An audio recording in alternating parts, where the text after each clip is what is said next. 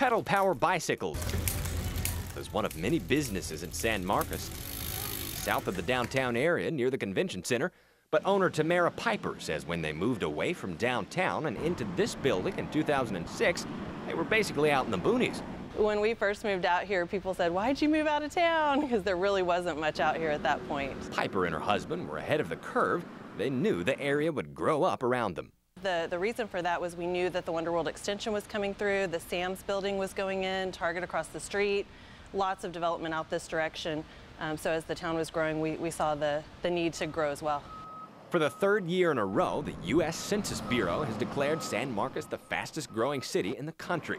Its population climbing 7.9% between 2013 and 2014 to reach around 58,900 people.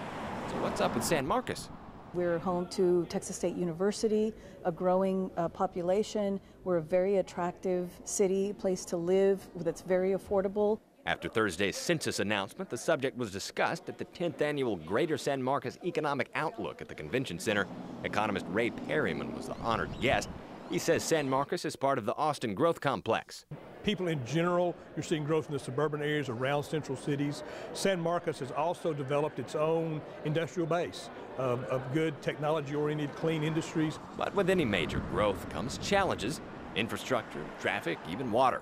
It's keeping up with growth, with challenges in transportation, with challenges in housing development and infrastructure, making sure that we have a good water supply for a growing community, and ensuring that we're able to attract good jobs, good paying jobs. Perryman says the great thing about growth is it provides resources to deal with those challenges. Yes, I think this area on the whole has done a good job of planning that over time and being forward thinking and looking at it and working regionally when you need to work regionally to find solutions.